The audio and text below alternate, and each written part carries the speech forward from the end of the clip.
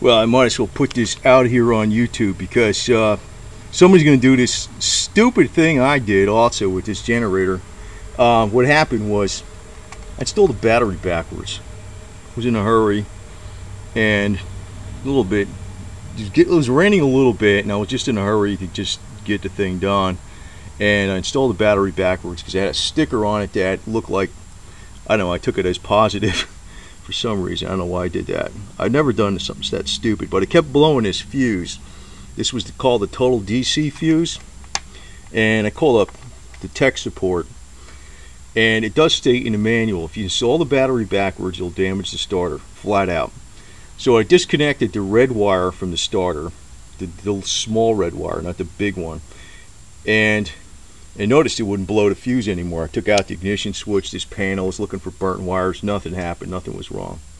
So you could turn the switch on now, it doesn't blow the fuse.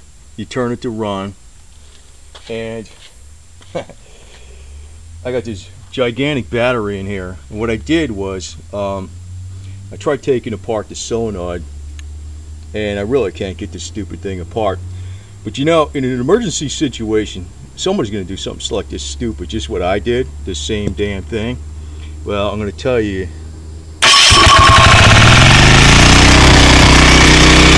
don't need to have the solenoid installed in the starter. Just jump it like that.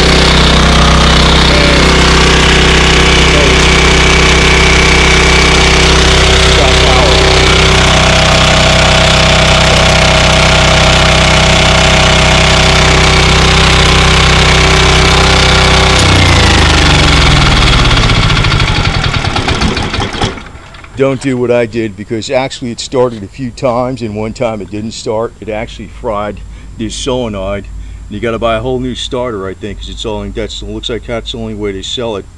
So I'm going to order one, but I bet you it's pretty expensive considering what the unit is. This was $800 new 2 years ago. Now they're $1,000 discount, and this is cheap for a diesel generator. Usually they're way more money. So, and you know, it's quite obvious in the sunlight, but somehow I looked at that sticker, I don't know, I had them reversed, I screwed it up. But I'll guarantee you, if you're in an emergency situation, somebody's going to do something stupid like that too. Same stupid thing I did, somebody will do it. You could still get it started just by jumping it, even without the solenoid. The solenoid's burned out. But what you'd have to do is disconnect this red wire. So, if you're really preparing for when the sky's falling, you need to do all these things. Now, something else I got is a well, right? You get a well here, it's all okay. What this is a you know, it's got a box here, a separate box.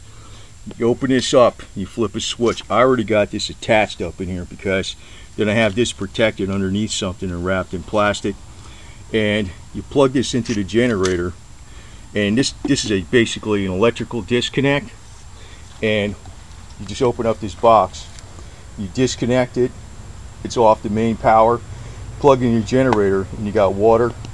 Then it pumps up the tank. You don't need to run the generator all the time, but you'll get, you know, you can fill up different things and different jugs of water. Then you'll also have pressurized water for as long as this tank holds up. So you know, that's something else. Now, I could probably go on to some other things, but that's just enough for this video. But I want to say that there's a number of things that you can actually screw up on. You'd be surprised. And me, knowing all this stuff that I think I know, I was just in a hurry. I put the battery in backwards. I need to get another starter. But you can see, I could still start that generator and make it run. It produces electricity.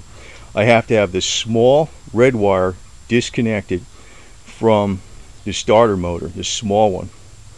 And I was checking out, you know, various things and circuits to figure out which one it was. That doesn't blow the DC fuse. What it fries inside, if you reverse the battery terminals, what it fries is the solenoid on the starter, not the starter motor itself. But I'll guarantee they charge you, if they sell it together, they don't, you know, they don't sell just a solenoid. So that's a lesson I learned. Believe it or not, I don't do shit like this. I am very good with mechanical stuff, but you just do some stupid garbage every once in a while, no matter what you do, how good you are at something.